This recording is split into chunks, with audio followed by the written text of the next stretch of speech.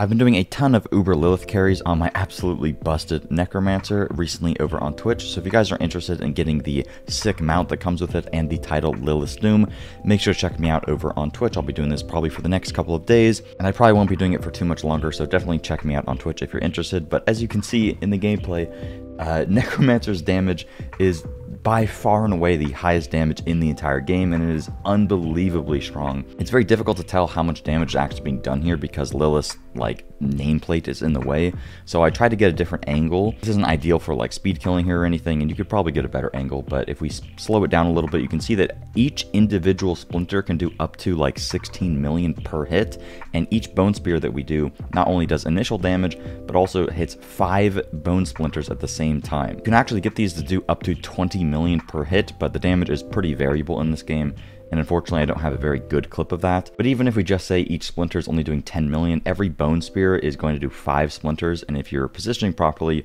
almost all 5 of those are going to hit, and that is easily 50 million damage per second. Obviously though, this build isn't just for Uber Lilith. Build is unbelievably strong for literally just playing the game. When I go to do Lilith, I literally swap just a couple things. If you guys would be interested in just a guide on how to do Lilith and stuff like that, leave it down in the comments and I'll be doing that. But if there's not too much interest, because I imagine most of you guys aren't level 100, then I probably won't do that. But I mean, as you can see in the gameplay, and I'll show more gameplay at the end, Necromancer is just unbelievably ridiculous. You just walk around hitting for 10 million, constantly one-shotting the entire map. You walk into a boss room and you just one-tap it, and the build is incredibly not gear reliant. You can set it up very, very easily, but the more gear that you get, it scales out of control. At this point, my Necromancer is pretty much perfected. Incredibly excited to show you guys how ridiculously powerful this class really can be. But let's just get into things. This is kind of going to be a long one because I want to be very diligent with you guys. But again, for more information, definitely check out the website if you want to be able to easily reference all of these skills, the Paragon Board, the priority list for gear, all of the different legendary aspect options, etc. But let's get into it. So first off, we're going to talk about these skills here. Surprisingly, you actually can swap around your skills a pretty good bit. There isn't really much that is mandatory with this build. Sorry if I'm going to go over a lot of things. I want you guys to have all the options, but honestly, it's preference. Usually I don't say it's preference because a lot of things are somewhat mandatory in builds, but for this build particularly, you really only need Bone Spear, Blood Mist, and Corpse Tendrils. Bone Spear, obviously, because this is a Bone Spear build, and it does unbelievable damage, right? And then Corpse Tendrils because of one of our Legendaries being the Corpse Tendril Grasping Veins one, where we get 30% crit chance whenever we pop Corpse Tendrils, but we also deal 90% increased crit damage to enemies damaged by the Corpse Tendrils. Talk more about this later. Corpse Tendrils is also fantastic because it is our only source of getting blood orbs on a non-blood build, at least as far as I'm aware, and it just works perfectly for the build. So this is actually going to allow us to get Fortify by just slapping in one glyph, which is massively going to increase our survivability without really having to lose any damage. Corpse Tendrils also is going to stun enemies and slow enemies, which we will use to get some resource, which we'll talk about. But it also just makes playing the build significantly easier because you can play around this to either play very aggressively or defensively. You just spawn one Corpse Tendril, and it literally pixel pulls mobs from off screen a lot of the times, and then it stuns them for a 3 second stun, and you do basically double damage to them while they're stunned. It makes playing the game super easy. It is a crazy amount of fun. So outside of that, Blood Mist is really just good for the immunity because you don't have really any unstoppable with this build, and obviously we need Bone Spear. Everything else is just supplemental to the build. So Corpse Explosion we're literally just using so that we can get a little bit of extra damage through our Paragon Board and our skill tree, but it's incredibly optional. I don't use Bone Splinters anymore because there's literally no need for it if you have the build set up properly. Essence is no longer an issue, and I have a section talking about Essence at the end of the video to go over everything with you guys. But briefly, there's also different ways to get Essence through both of our curse skills, which I highly recommend using. Iron Maiden is very good, not only for giving you guaranteed Essence if you just use it on enemies, 5 Essence per enemy. A lot of times you'll Corpse Tendril in 10 guys, and then you'll pop down an Iron Maiden, boom, that's 50 Essence insta, right? And then you're also going to heal off of it. Necromancer has kind of a healing problem where you don't just have an inherent way to heal, so Iron Maiden really helps with that. The other option is Decrepify. Decrepify is good because it makes enemies deal 20% less damage to you, so massive survivability option. It also slows enemies, which counts as a crowd control for our Umbral Ring, so that actually gives us essence pretty much the same way that Iron Maiden does. It's like 1 less, but essentially the same thing. But you also get cooldown reduction in the skill tree. And then there is Bone Prison. Previously I was using Bone Prison, but I think that it slowed the build down. The only reason I was using it was actually for the Fortify. I'll just show you guys in the skill tree. Bone Prison has Fortify, but the problem with the Fortify from Bone Prison, it is of your base life and not your maximum life. So this is only 217% HP. So I would have to Bone Prison like 30 guys basically to be able to actually get a full Fortify bar just from Bone Prison. And I realized I had enough Fortify as it is just with my Corpse Tendrils. So that's why I stopped playing with Bone Prison. And then we have Bone Storm. Bone Storm I really don't think is all that necessary, but it's very nice for giving you the damage reduction, and it's also very nice for giving you on-demand 20% crit chance. Usually with this build, if you have it perfectly set up, you will have well over 100% crit chance, which obviously is the cap. If your build isn't really all that great, Bone Storm is fantastic for supplemental crit chance, but the main reason I use it is against suppressor mobs. This build has a very hard time fighting suppressor mobs because your splinters don't work anymore, so you'll run out of essence very quickly on those guys, and then as a result, you're going to lose some crit chance because you get crit chance based on your essence. So Bone Storm I really just use as like, oh crap, there's an elite, or there's a boss that I want to kill, or there's a suppressor mob.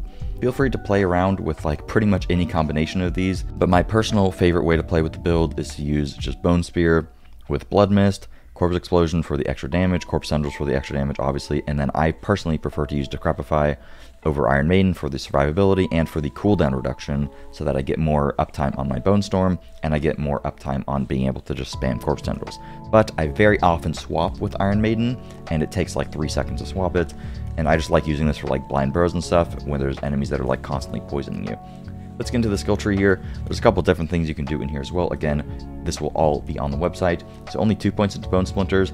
If you're still using Bone Splinters for the essence, you want to slap on Acolytes, but you really do not need this. I'd only use this like under level like 60 maybe. It's really unnecessary. And then we get 3 points into Unliving and 3 into Imperfectly Balanced for damage. 3 into Hued Flesh is very good against bosses and if you're doing like Uber Lilith, but it is pretty much entirely unnecessary for just generally playing in Nightmare Dungeons because you're going to kill stuff and get corpses anyways, and you don't really need corpses all that much. Then we're going to max out Bone Splinter or Bone Spear. You want to take Paranormal. You do not need the Vulnerable because I'm pretty sure Bone Splinters is bugged. Don't quote me on this, but I'm pretty sure that the Legendary aspect is not supposed to make the first enemy hit vulnerable, but it does. It makes them instantaneously vulnerable, where it's supposed to only make the piercing effect and the splinters apply vulnerable, so you no longer need vulnerable from Supernatural, and you just go into Paranormal, which makes it to where if you crit, which you always do, you're going to get an extra 2 Bone Shards, and our Bone Shards are the Splinters, which deal 225% bonus damage of our Bone Spear, so... yeah, I don't even know what to say there. That's why we're able to hit for, 15, 16 million. And we also get 5% crit chance. Alright, and then we get Blood Mist here. You could go into Blood Mist Fortify, but I really don't think that it is worth it. You have to like build into this, and you have enough Fortify as it is, and you don't really want to spend the skill points there. And then we go 1 into Corpse Explosion. Again, Corpse Explosion is optional here. And then you go into Grim Harvest, and then just 3 into Fueled by Death. I'm literally just doing this for the 9% additional damage here. If you really don't like managing corpses and having to press a Corpse Explosion every like 6 seconds, just take it off, and you can just go into like Bone Prison, or you could grab another Curse, or you could literally just reallocate the points anywhere you want. Corpse Explosion is nice when you're really early on into the build to just give you guaranteed essence, so you could put more points into Grim Harvest and just take it out of Death's Embrace, and then you could have 6 essence per corpse you spawn, or per corpse you actually explode with Corpse Explosion. Really helpful early on into the build, but I'll teach you guys how to have infinite essence pretty soon, so you really shouldn't need it, which is why I don't have the points in there anymore. And again, Bone Prison is okay for Fortify, but it's base life, so it's only really good early on. The second that you're like level 100 or even like level 60 and you have a bunch of extra HP, Fortify from Bone Prison really starts to fall off. Then we have 3 points into Death's Reach for just 12% increased damage, and then Death's Embrace is very optional. I'm doing this for the survivability because Necro has a survivability issue, not really a damage issue, so I'm just getting this for a little bit less damage taken. And you could decide to put this into amplified damage instead because we are using a curse here. and then I just went into Iron Maiden for the heal, but like I said, most of the time I like to go into Decrepify with Enhanced, and then I go into Abhorrent for the cooldown reduction here, which actually is pretty good, especially when you pair it with Corpse Tendrils. Corpse Tendrils we put a few points into. I put 4, because you want the cooldown to be around 7 seconds or so, because our Legendary gives us crit chance for 6 seconds when we cast it, and being able to cast this is just very nice, so you want to have a relatively low cooldown. And then we go into the slow, obviously, and then the Blood Orb. The Blood Orb paired with one of our glyphs, I'll talk about the Paragon later, but paired with just this glyph, we're able to get pretty much permanent Fortify uptime, because you suck in 10 guys, get 7% of max HP, but you can actually increase your Fortify generation up to 10%, literally for free. So you suck in 10 guys, boom, you have 100% Fortify, boom, you just get a bunch of damage reduction. So that is fantastic for us, and you don't have to really lose any damage to spec into that.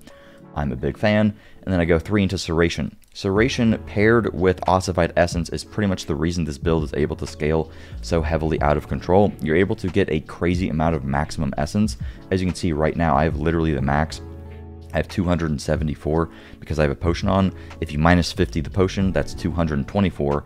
But then you actually have a a node that gives you 24%. Sorry, it gives you 24 extra essence. So you just get an unbelievable amount of essence, literally upwards of 250. But if you have the thing on, you get nearly 300 essence. And any essence that we have above 50, that's literally 250% extra damage when we are at max essence, and a crazy amount of crit chance. So that is pretty much the reason that the build is so good. And then we get Compound Fracture for just literally 15% more damage because we're critting all the time. And then Avulsion is what you want to get on your necklace. Your Bone skill does 36% increased crit damage to vulnerable enemies. We're pretty much critting all of the time. Technically speaking, Compound Fracture is slightly better against bosses because it is active nearly instantly, and it is not reliant on you landing a crit, but you have nearly 100% crit chance, so Avulsion is better for general play, and once the build is perfectly set up. They're pretty interchangeable, but you have higher uptime on Avulsion. And then we go 3 into Inspiring Leader, literally just for the attack speed. This is pretty optional, but it is nice. And then Standalone for 18% DR, which is pretty huge. And then 3 into Memento Mori to increase our sacrifice bonuses, which I'll show you guys. And then we have Bone Storm. Honestly, this is one of the skills that you could very easily swap out if you have a preference. If you wanted to play with, you know, all of the curse skills, if you want to play with Corpse Explosion and with Bone Prison, or you still want to use like Bone Splinters, you can do pretty much any combination of the skills that I've mentioned at this point, and you'll be perfectly fine. Sorry if that was a bit long-winded. I do apologize. I just really want to be thorough with you guys because there's so many options and there's a lot to talk about with this build. When it comes into our sacrifices, we just want to sacrifice our minions for 5% extra crit chance, and remember, this is being buffed by an additional 60% through our Memento Mori. Then we also get additional essence, which is buffed by 60% again, and then Golem for the 30% increased crit damage, and again we crit pretty much all the time, so that is a ridiculous amount of extra damage there. Now let's get into the legendaries, and then I'll get into the Paragon board. Again, remember, everything will be over on the website, a list of all the legendaries, where you want to put them, and all the priority lists on the gear. So you want to be using a two-handed with this weapon, because you want to put the splintering aspect on your two-hander, which is going to make your bone splinters deal 225% increased damage, which is where the majority of our damage comes from. It's not from the initial hit of our bone spear, it is from our splinter. This is why it's important to position properly and make sure enemies get hit by the splinters, and this is why when you fight a suppressor mob, you hate your life because the splinters are just disappearing, okay? You definitely want a two-hander. Talk more about that later. And then on the amulet, you have two options.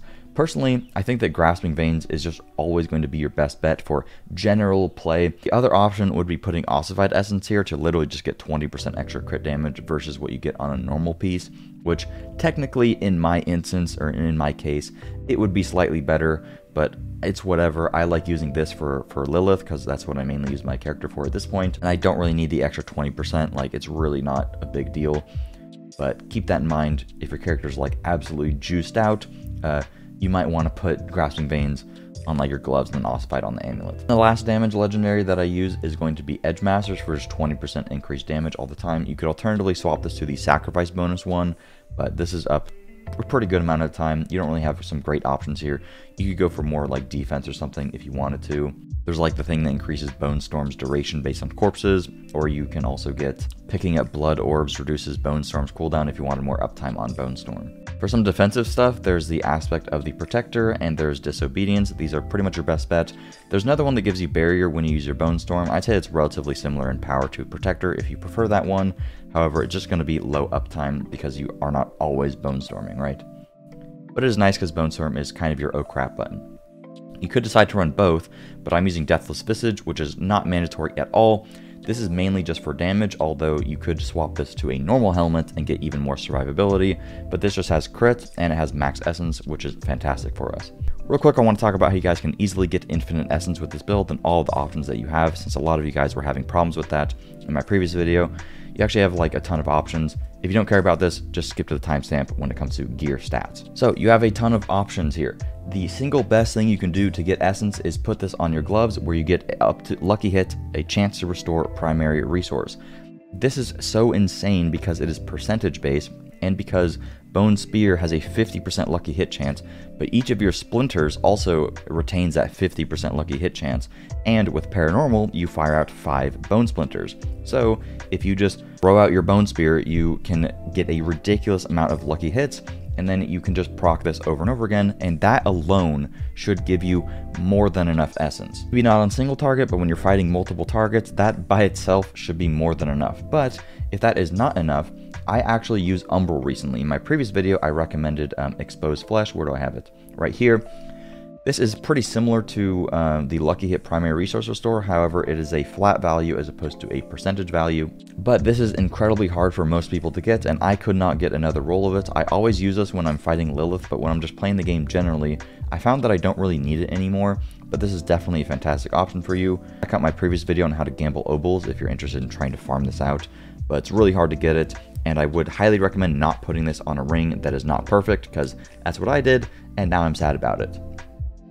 Something that I personally have been using as a result of my blunder putting this on a bad ring is that I am now using Umbral on a really good ring, and Umbral is fantastic because not only does it work with Corpse Tendrils twice, so if I suck in 10 guys, they get slowed and they get stunned, so boom, that's instantly 80 essence if I sucked in 10 guys, and then also if I am using Decrepify, which slows, which does count as a different form of CC because it is a higher slow percentage, then I get another 40 essence, so I can get literally 120 essence in the matter of like a second just by using Umbral. This is also where getting more max essence on your gear comes into play, because not only is max essence more damage, but it also gives you more of a cushion, because if I have 274 essence, I can spam my Bone Spear significantly more often. That's also why you really want to have essence cost reduction on both your boots and your amulet, especially on the amulet, because you can get 23%, right? So my Bone Spear only costs 18 essence as opposed to a typical, like what, 25, right?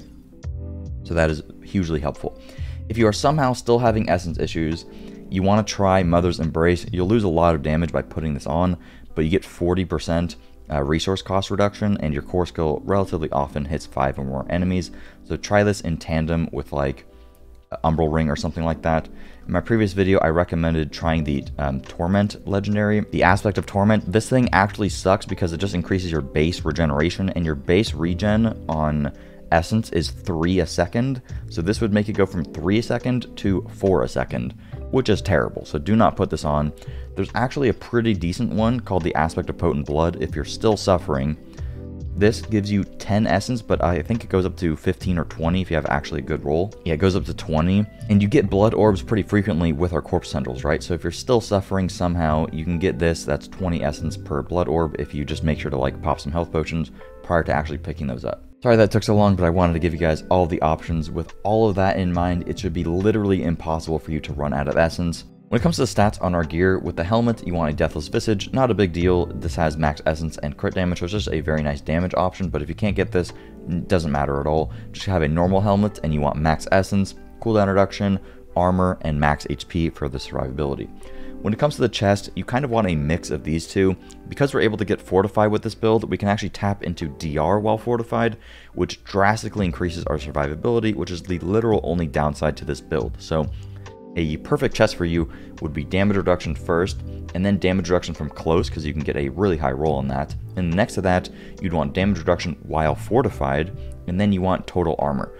That chest getting the quadruple Damage reduction there gives you a ridiculous amount of survivability, and you'd pretty much want the exact same thing on your pants here.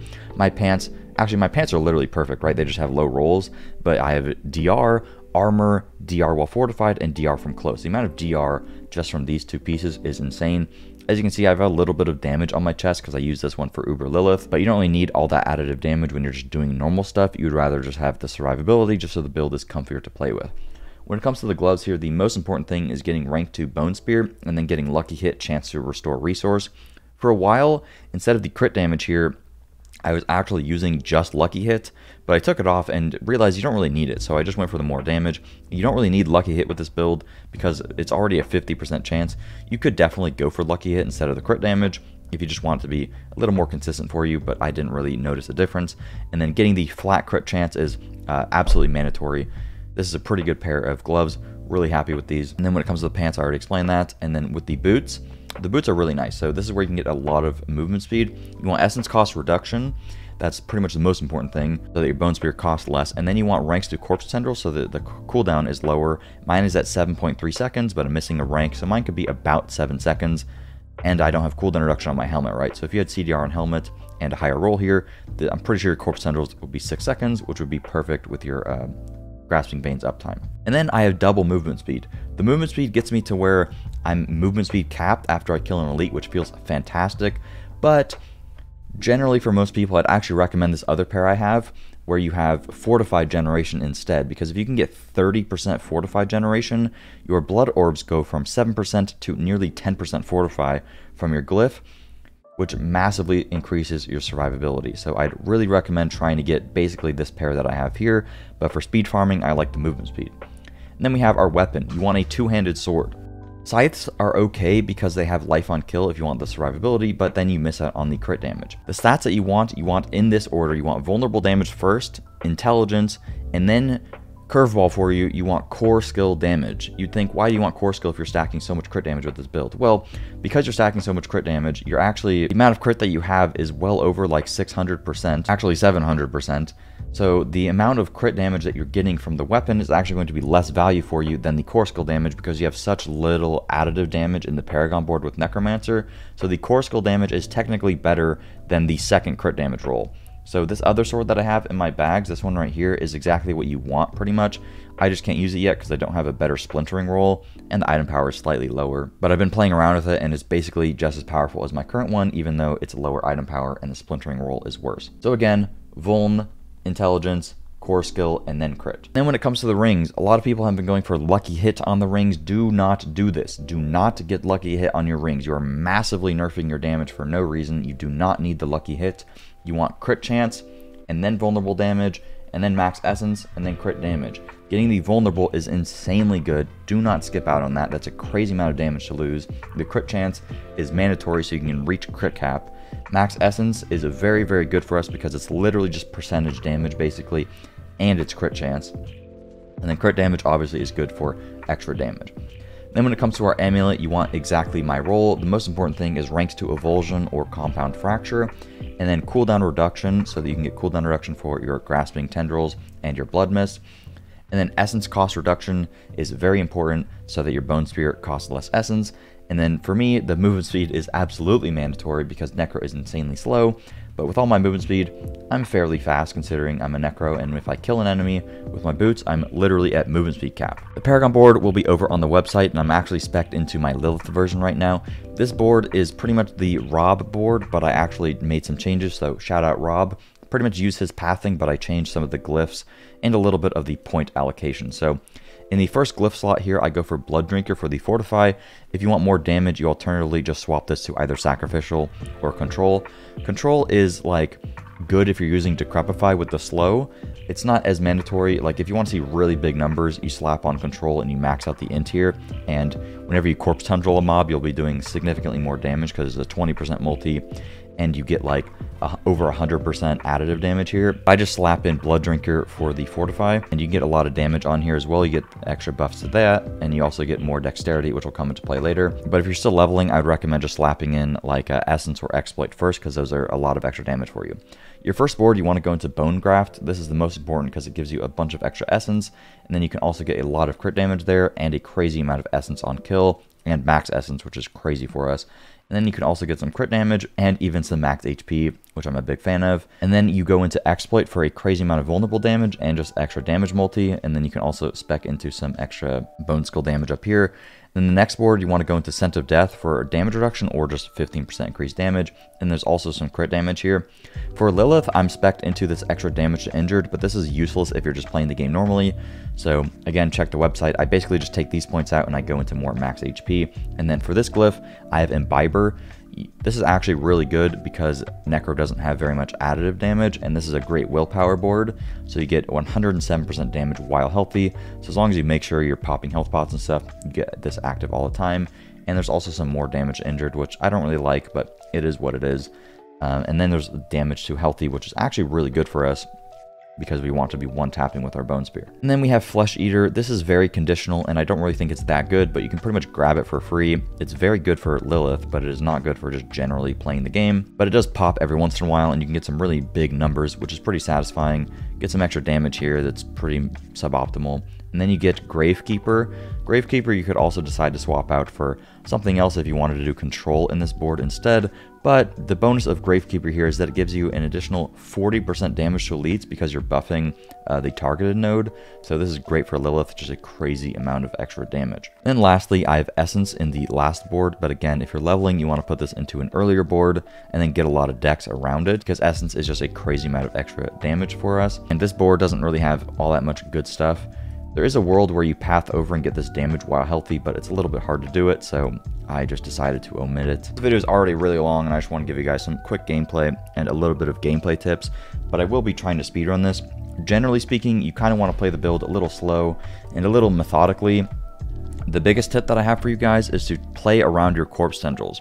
If you find like a big pack of mobs, don't just spam your bone spears. You want to kind of kite them around, kill one guy, get that corpse, and then suck all the guys in. You want to get a big suck, okay? Getting a big suck is big for you. I'm kind of going to try to speedrun with the build just because I want to give you guys some good gameplay and show you that you can speedrun. One thing is that you want to make sure to corpse or pop a corpse explosion every once in a while just for that extra damage. I do have a modifier that makes me deal less damage to close enemies right now, so I'm doing a little bit less damage. And with the Lightning Storm, I'm literally just going to go into a Blood Mist here.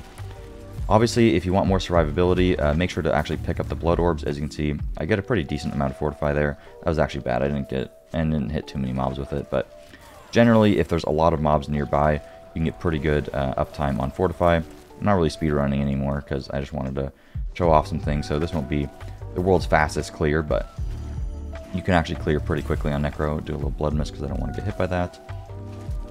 But the build is pretty chill. I mean, if you play around it particularly, it's like incredibly powerful. But as you can see, I'm just running around one-tapping everything.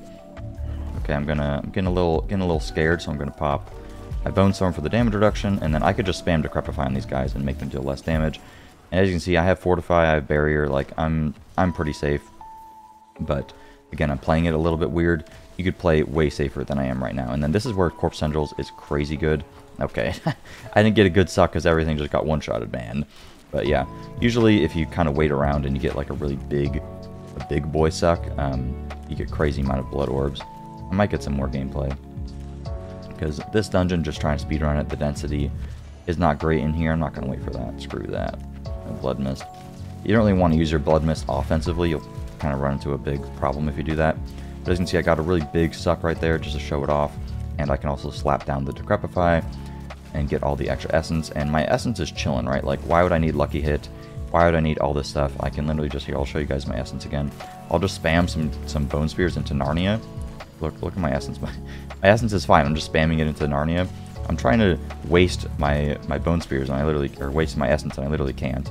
Whatever, but yeah. But if I just suck some dudes in, I get all my essence back, man. Here, I'll just, I'll clear the dungeon. Man, you could do this dungeon in actually like 2 minutes, even on Necro, and you can see I'm pretty quick. I'm pretty quick with it because of my boots, which is pretty nice. But as you can see, that dungeon was really quick. You could do it unbelievably fast if you were to play particularly, but that dungeon had literally the worst density of all time, so I just wanted to show the build again and just give you guys, you know, more gameplay tips in like a dungeon with actually more mobs. So generally, I walk up, I see a couple guys, I just one tap them, and then I just walk away. You don't want to just sit here spamming the bone spear, right? But once you have a good amount of guys, you kind of want to go towards like the edge of the pack, find one guy to corpse tendril, and then suck all the dudes in. Do I have a modifier where I deal less damage? Oh my god. No, that was just a DR mob. So I kind of just walk around, throw some bone spears out, and once you have like a good amount of mobs, especially with a suppressor mob, you want to just find one corpse that you can get, and then corpse tendril everything together, and then you just one-shot it like that. You really want to play around your corpse tendril. If you don't play around the corpse tendril and being able to suck all the dudes in, you're really not going to have a good time. A lot of the time I like to wait. If you're in a particularly scary situation, what you can do, I'll show you a little example of it. So let's say there's like 50 mobs here, I'm super scared. I can actually corpse tendril and then sit in my blood mist. And now that they're all corpse tendril, then I can just pop out of my blood mist and kill them.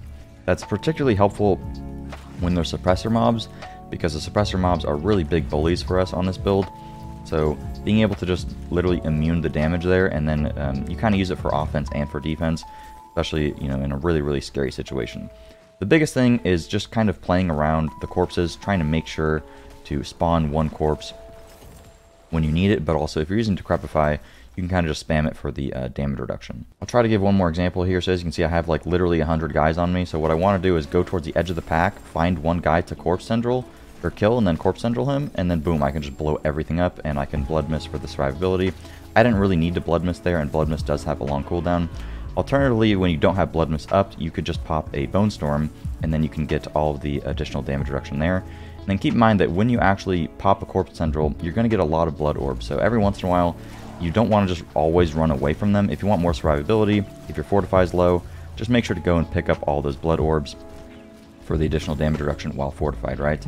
But most of the time, like as you can see, my fortify is literally full right now. I can just walk around and I can just, you know, kill stuff. I don't really have to worry about it. And a lot of the time, if you're trying to like speed clear with the build, I kill stuff off screen. I'll corpse tendril something and literally just walk away and make sure to just aim there. This build is probably my second favorite build in the entire game to play, because I literally feel like I'm playing an FPS when I'm playing with it, and it is just super satisfying corpse tendriling everything and blasting it. Sorry for the video being very long. I feel really bad about it, but I wanted to just go over everything with you guys and show you how ridiculously powerful everything is, and give you guys as much info as possible to take advantage of it while it still exists. If you guys want a dedicated video going over Lilith and strategy and the exact build that you want to play to very easily get it down, like the video and let me know in the comments, and if enough people are interested, I will do it. But otherwise, that's going to do it for me today. Thank you guys so much for watching. If you enjoyed, please ensure to drop a like and subscribe for videos similar to this one.